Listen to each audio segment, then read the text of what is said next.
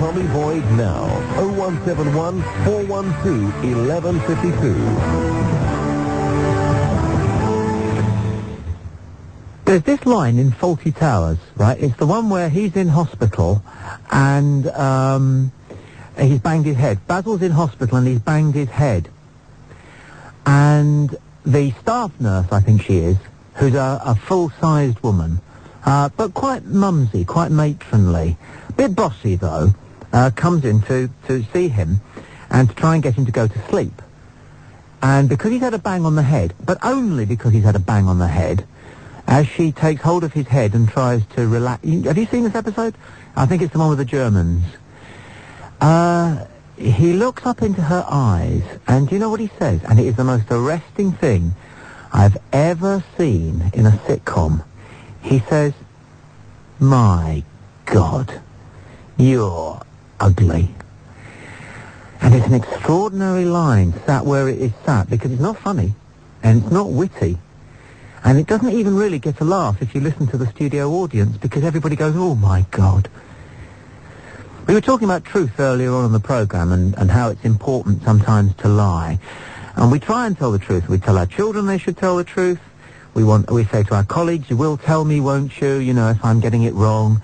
We do want the truth, but the last thing, I promise you, I think the last thing we want the truth about is our looks. Isn't it?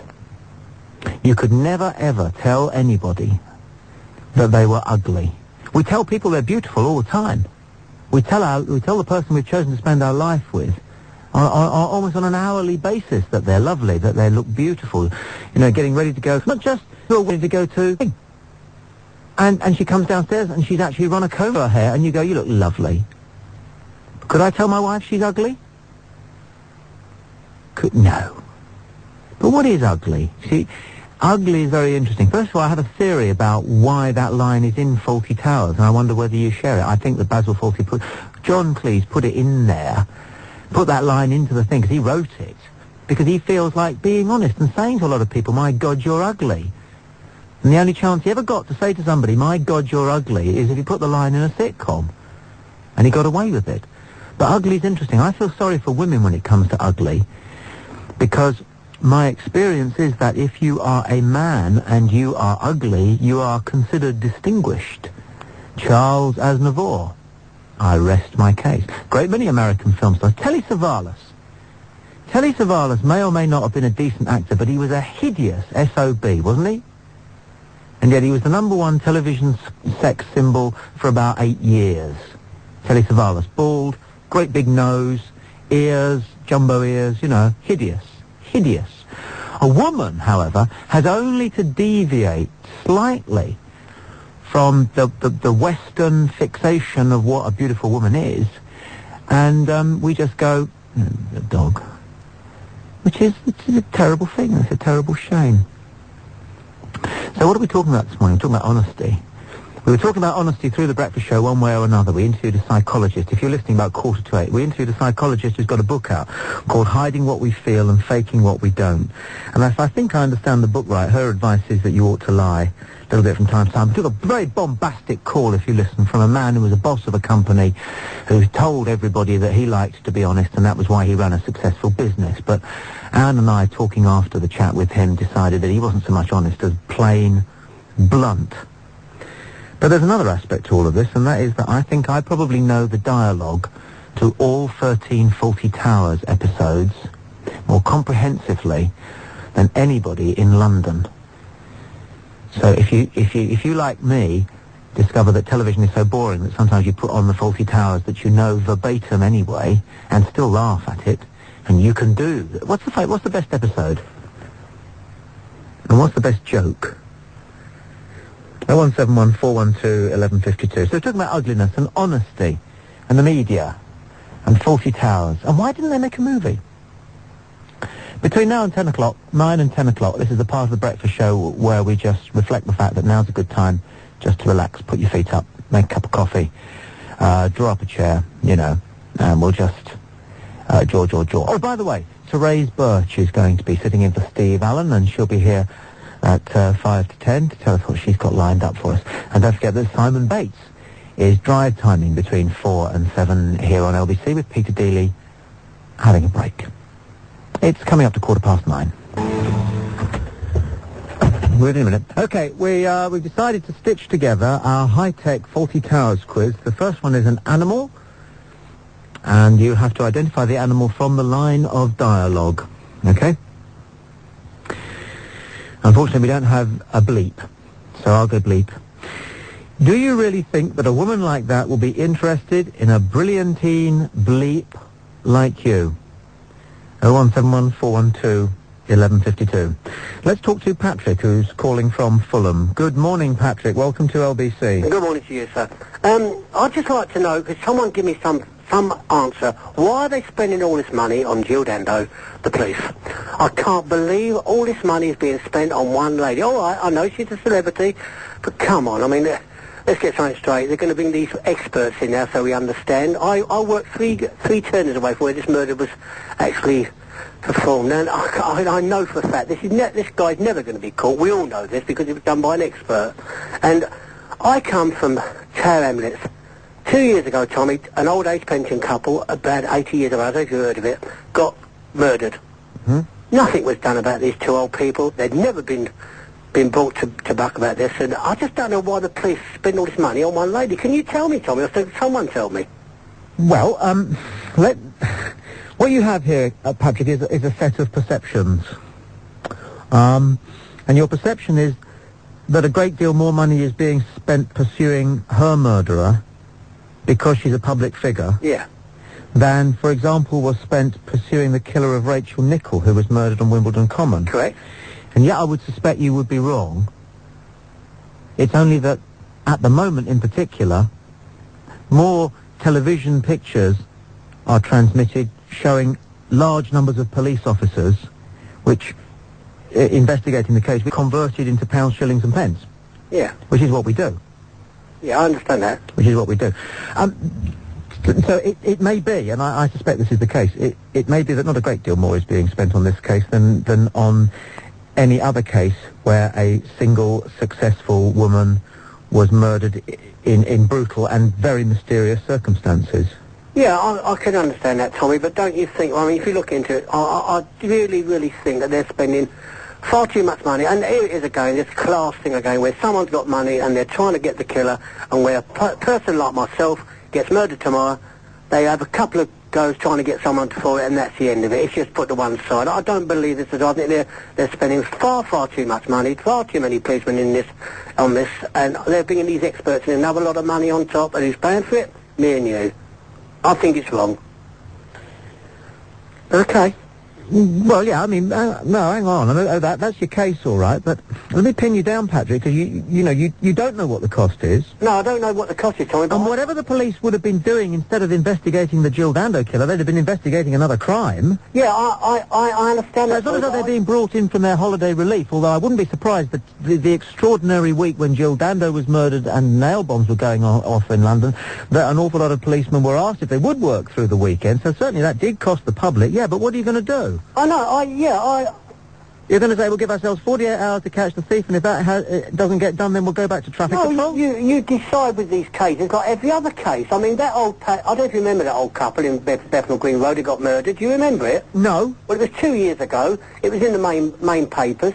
But it was in the main, like the Daily Mirror place, it was in a small little piece at the bottom, but in the main papers it was the headline. But after a couple of months, they'd done that. We had a big meeting a few weeks ago, and we were stopping people in the street. I was one of the guys down at Elpingham to try to do something to get the police interested in this murder. But you see, you'd have to explain to us why you are particularly concerned about this case. I'm interested because the amount of time that's going into this case for one person. No, but you'd have to tell us why you're particularly interested in the case of the old couple in Tower Hamlets. Because I live in the East End of London. I live where the elderly people live. And because this old couple have got no money, they're not up with the high society, it's not being looked into like this one's being looked into. I know that for a fact.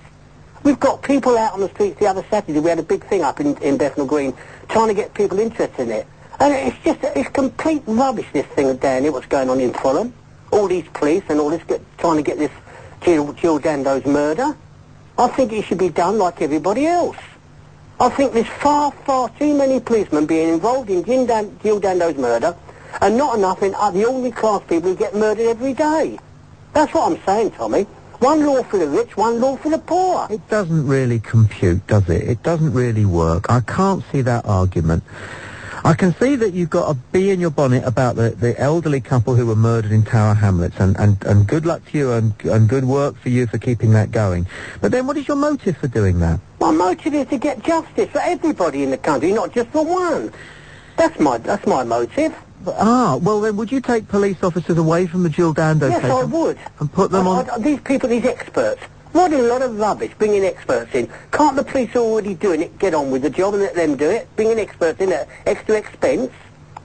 That's what they're doing, being extra experts, come on. You see, but with the greatest of respect, you remind me about somebody who wrote to the BBC when Bruce Forsyth used to do the Generation Game, and say that said that the reason that the costs of their licence was going up was because they gave away so many fancy prizes on the conveyor belt. Now, you've heard that a couple of experts allegedly are being drafted in to refresh the case. The cost of that is effectively non-existent. Well, according to the Daily Mirror yesterday, I think it was Daily Mirror yesterday, these so-called experts are on £20 an hour. I mean, is that wrong? Is that untrue? Is the Daily Mirror saying it's not? But they're saying they were paying £20 an hour. Probably yes to all of the things that you question. But on the other hand, don't we like to believe things like that? I do know, Tommy. If it fuels our indignation. Oh, I wish someone would phone you from the East End who's actually into this thing about the murders that have gone on in the East End. And I wish someone... But why? I mean, look, why can't you let it go? I can't let it go. Why can't you let it go? Because of all the money that's being spent. No, but why can't you let it go? I've known 3 people in my life being murdered, and none of the murders have ever been solved, but I'd let it go. Yeah, perhaps you have, Tommy, but when you live in a close community like I live... I live in a perfectly close community, thank you very much indeed. I'm not out at the end of Dartmoor. Yeah, but the East End is a lot more close than where you live, Tommy. The East End is a real close... You're pulling flat cap on me now. I hate it when people pull flat cap on me. No, it's not. I'm not I come from Hounslow and Felton, mate, and that's just as tight as a community. That's a bit different than the East End of London. Come on. Yeah, you see, this is what you're doing here now. You're being East End against the rest. No, I'm not being East End, Tommy. What I'm trying to say is that I live in the East End. We are looked on as nothing. We're looked on as the rough. Okay, we may be the rough, but I tell you what, we've got family values in the East End of London, and we're trying to get to the bottom of the murders that's gone on there with this old couple. All right, stay with us, Patrick. Someone wants to talk on this one. Okay. 01714121152. This is LBC. I'm Tommy Boyd. We've got Patrick in Fulham who's on the line, who says that we're spending too much money trying, because we'll never succeed, but anyway, to catch the killer of Jill Dando, and Marina's called from Ruislip. Marina, you're through and Patrick's listening. What do you want to say to him? Well, Tommy, I just can't believe what Patrick said. Is he mad? How many people are assassinated on their doorstep like Jill was? I mean, we're all horrified at this, and we can't wait to find out who did it and to put him away for life. And there's Patrick saying that we're wasting our money on it. I just can't believe it. Patrick, you're mad. Yeah, well, she may think I'm mad, but she doesn't know the old age pension couple who got murdered in the East End, and there's nothing being done about it. Now, she may call me mad, but there's far too much money being spent on people like this who get murdered, especially rich people, and nothing being done to people, working class people, may I say, in the East End of London. Not just the East End, most of London. And this old couple that got murdered there, this is 2 years ago, murdered on their own front doorstep, nothing been done. Now, come on, let's have some straight talking on this. Tommy, may I say I appreciate what Patrick's saying. No, stop talking to me, you two. Talk to each other. You're the one who had the argument. Oh, sorry, I didn't realise I was You're talking to me, love. I don't mind talking to you, but to tell you something, I'm not mad. I mean, you're talking about money being spent. This money is far, far too excess to be spent on Jill Dando. Patrick, I appreciate what you're saying. We all appreciate what you're saying. And we all feel bad about the couple and everyone else who's ever murdered in this world. Did you know about this couple? Well, I'm sure that the police are still looking into it. No, can I tell you something? I'm sure they are. It's been stopped.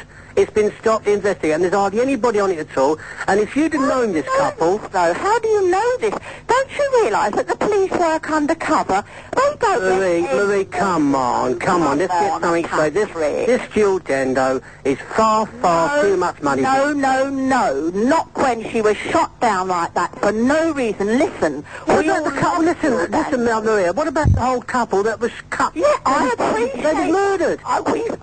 excuse me, I feel very sorry, and I'm sure everybody else does for them, but their case is not closed. Patrick, you don't know It has been, listen, Maria, it has been closed because it's over 2 years old. It's been closed, love. Why don't you just investigate it? Jill was only murdered 2 weeks ago, and we're all still reeling from that shock.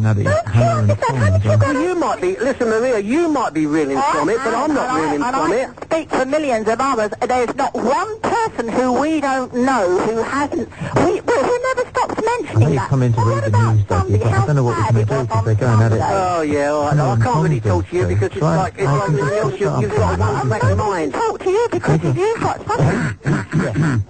Excuse me. Yeah, go on. Okay, Tommy. No, you stay there, you two, because we haven't resolved anything yet. Just, I've got Douglas Cameron. He's such a polite man, as legends are.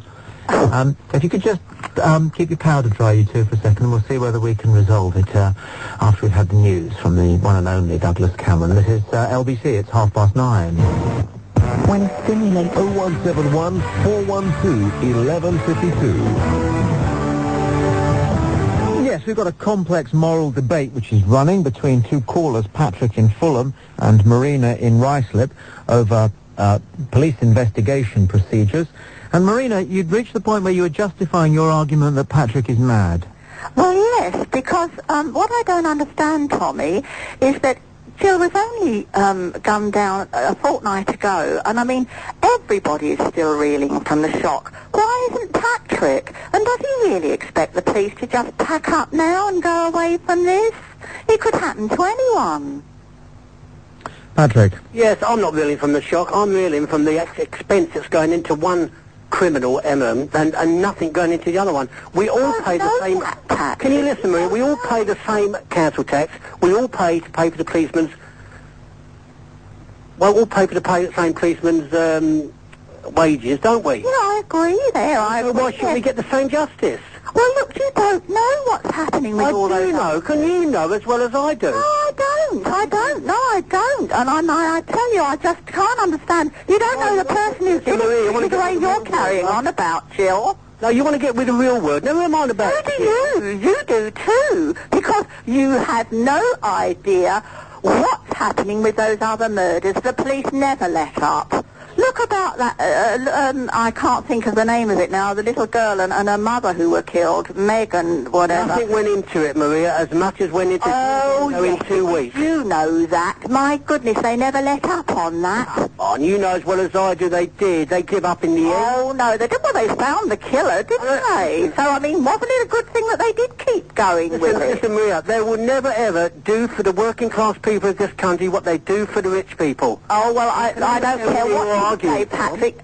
Jill should never have been murdered. I mean, that was the most horrific thing that I've ever heard of. And as far as I'm concerned, I think you're crazy that you think that the police should call this whole thing off. I wonder if you'd been saying this. I wonder if you'd been found their killer. I wonder if you'd have been saying this if this was your mother and father who got murdered on their street door. I wonder if you'd been saying that. No, you would not, would you? I do appreciate what you're saying, and I would still be saying it because of yours. Sorry? Jill Dando must be a personal friend of yours. No, I've never met the lady, but I've never seen such a nice person on the telly. You are like most people in this country, especially people with money. Well, how do you know? I've got a very busy and active life, and I'm just ringing up because you are so incensed me about what you said about Jill Dando. A fortnight ago this happened, a fortnight ago. So what? How did you feel? Well, look, let me put a question to you then. How would you feel if it was your sister? And I'm thinking how I would feel if it were my daughter. Or anyone associated to me, like anyone normal is thinking. I mean, can't you get it through your head? I know every murder is horrific, but this one stands out more because... Oh, but the old people that got murdered, that doesn't stand out. They fought for this country when they was very young. I know this for a fact. And they fought very hard. And when they got to their old age, 80 years of age, they was murdered, and nothing was done. Well, Patrick, let me interrupt you just for a second there. Marina, you hang on for a second too. 0171 412 1152. If you'd like to either make a comment to Patrick or about Patrick's argument, or similarly, if you'd like to comment to Marina or on Marina's point of view, or 0171 412 1152. Who do you think's winning? Marina, you can come back at what you just heard Patrick say. Yeah. Yes. Well, I've lost your flow slightly. I just can't believe it. I'm sitting here and I just can't believe what he's saying. I mean, it's only 2 weeks, Tommy. And I mean, perhaps it's because of Jill is so well known through the television. But I mean, no matter who's murdered, I agree with what Patrick's saying about the old couple. Of course, nobody should be murdered. But I'm quite sure the police are still looking into that murder. All right, well, we're taking the early votes, Marina, and just the dipstick poll does look as though you're in the lead. Oh, thank you. Well, I don't know. I don't know whether Patrick wants to just refresh your case here, Patrick, because it could be that some of the invective and the passion and the temperature of the argument has rather softened the focus on your main point. Yeah, perhaps so, Tommy. But if you were to get all the calls from the East End of London, you'd find out I'd be 100% in front. Because the people in the East End of London are really adamant about this case that's been going on in the East End of London, and I for one, are very annoyed. I can understand her saying that Jill Dando's murder has got to be, someone's got to do something, but the amount of expense to going into one case where this other couple was, they're not nowhere near the expense has gone into that. And we all pay the same council tax.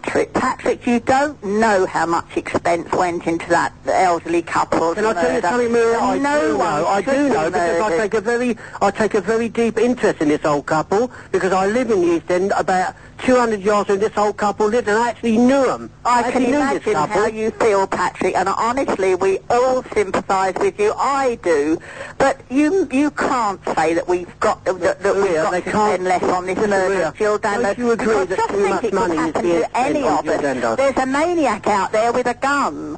And it could happen to anybody. He might see somebody else walking along the street and go and murder them. You don't know, because we don't know why Jill was murdered. We don't know why that poor couple were murdered, who you know.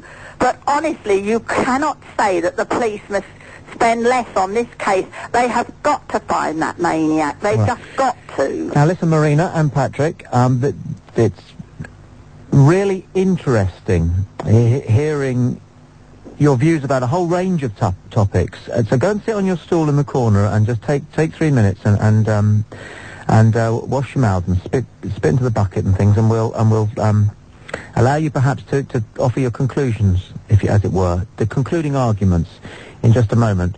But I think I have to say that Patrick is making an interesting point, one that doesn't get talked about very often, and that is whether the police do try harder in certain cases to track down the villain, and it could be the media. And Patrick's point, it has to do with class, and I think the point that Patrick hasn't made but he might like to is that it can have to do with the ages of the victims. 01714121152. So bags of issues. Issue rich. But who's winning, Patrick or Marina? Patrick was arguing that too much money is being spent pursuing the killer of Jill Dando when there are other unsolved murders which in many ways are more meritorious.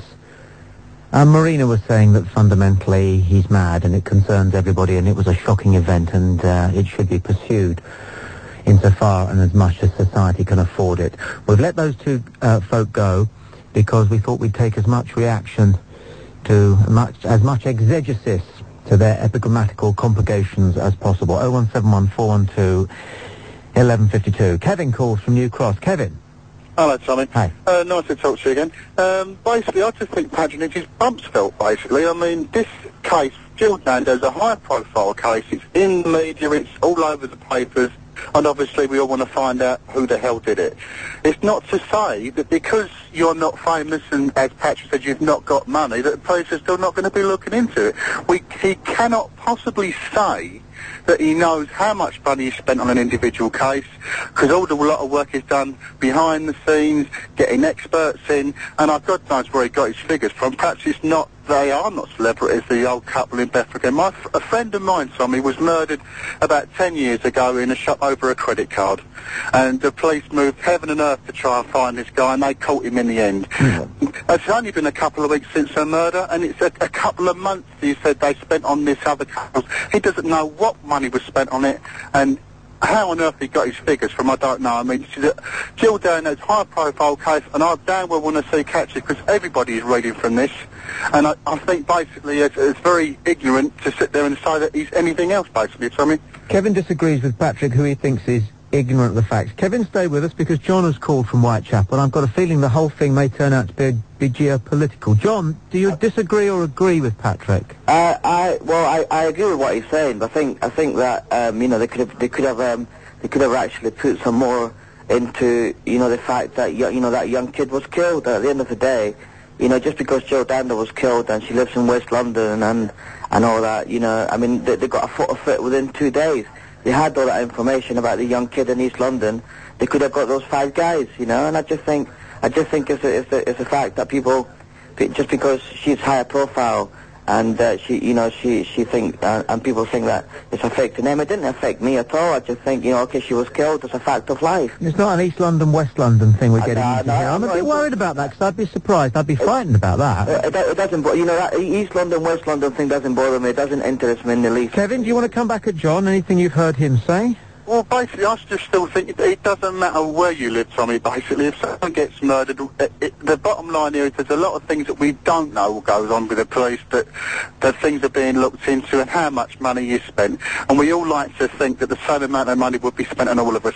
And it may be a fact of life in cases. There may be more money spent on some cases than others, purely because of the information that's there and the capability to be able to catch these people. Well, there was no information at all whatsoever on Jill Dando. There was people telling the police in East London, in East London, where that kid was killed, that they knew exactly who the guys were. So why come the police didn't go and arrest someone like that? Well, do we know the facts on the case? The whole fact. You're telling me that it's only pure speculation, isn't it? You're telling me that people didn't know who killed Jill Dando.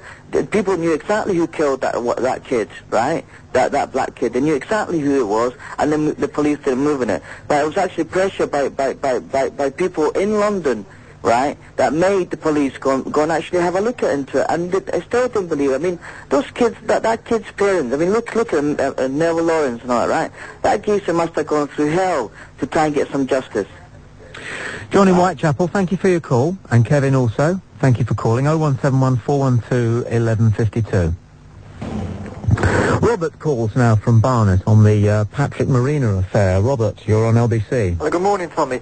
Yeah, I mean, I agree with Patrick, but I don't see why he's getting so aerated. I mean, it's just a fact of life that the cops would spend more money on Jill Dando because she's a celebrity. She had more influential friends. If some big guy in the BBC governors or whatever gets onto them and whatever, it's going to make more difference than a guy like Patrick, who they're just going to ignore because, he's just some poor...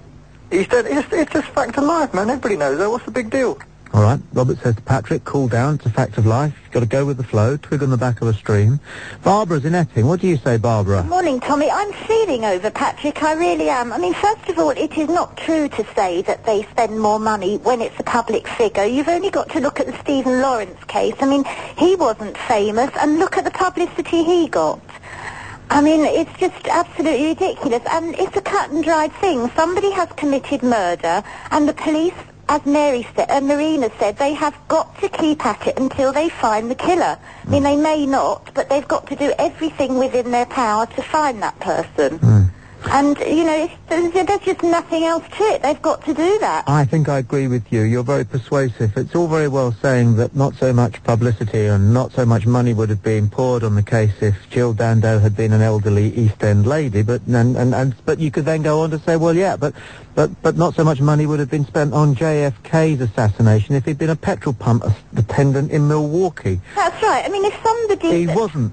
Exactly. So if somebody that Patrick knew was killed in a few weeks' time, would he then ring you up and say the same thing? That the police shouldn't have pushed it so hard if for instance, that person murdered somebody he knew in a few weeks' time? I wonder if he'd be ringing you up and saying that then. Thanks for your call, Barbara and Epping. Liz is in Kent. Liz, what do you say?